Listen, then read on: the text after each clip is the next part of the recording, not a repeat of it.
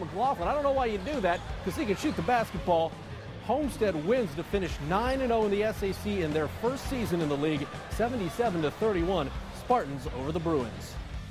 It's great to come into a new conference and finish it out with the win. We obviously had to work hard every single practice, every single game, through the tournament, through regular season, in order to beat everyone and come out on top. Chris is a great offensive player.